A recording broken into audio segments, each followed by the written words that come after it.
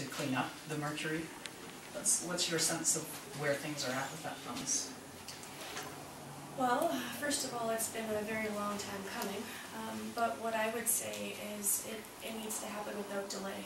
I mean, we've seen, decades of studies and reports and studies and reports, and I think we have the information that we need. I think we need to see it happen now. I've said it, before. I don't want to see it, at Queen's Park another river run. I don't want to see another, another time at Queen's Park where we are forced to remind the Liberals about their promise, remind the Liberals about their commitment. I think that there's no reason why the work can't be undertaken now.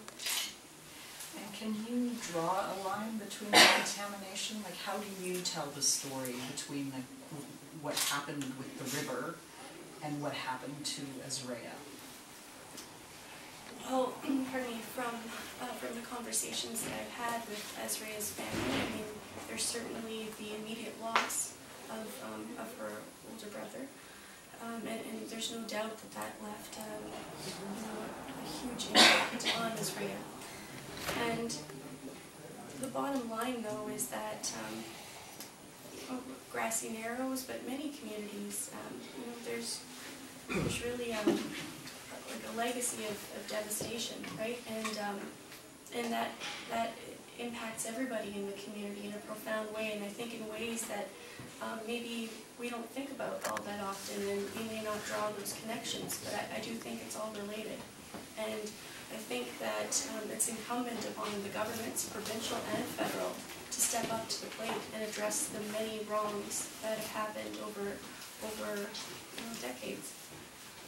And it's vital to the health of our communities and to the health of individuals. But I think to find out all of the changes that need to be made, we need to start with having a coroner's inquest. We need to look at the circumstances.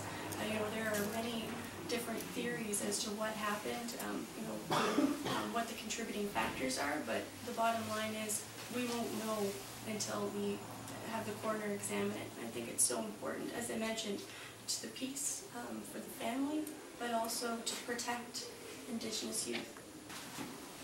What are your thoughts then on, you guys are getting pretty much silence from the coroner's office. They're going out of their way to not address that matter.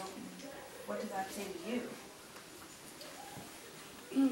It says to me that we have to keep up the pressure, that we can't just, as I said, we need to remember Azraya, and we need to keep the pressure on, and we may have to adjust our strategy a little bit to make sure that our voices are heard, but we do need to keep that pressure up.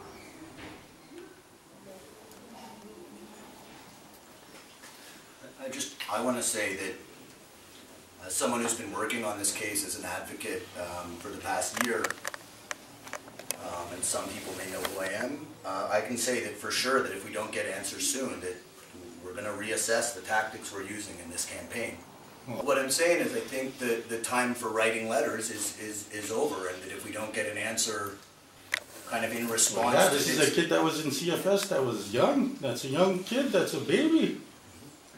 Sure, something should have been done long ago, you guys.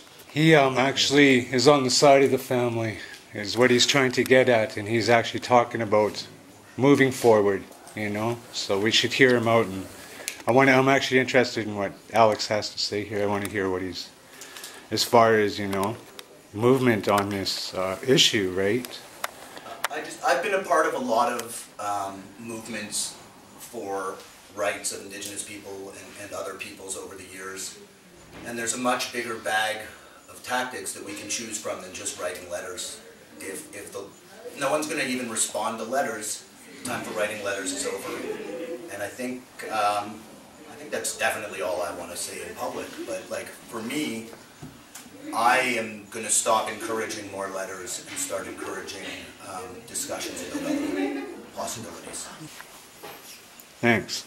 That's good.